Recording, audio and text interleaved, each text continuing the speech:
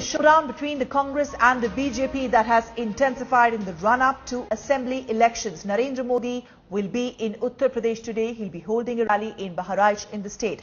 Rahul Gandhi, on the other hand, will be campaigning in Chhattisgarh. Well, Modi will be in Bahraich, which borders Nepal. A three-tier security has been set up at the grounds for BJP's prime ministerial candidate. He's expected to raise the issue of national security at this rally.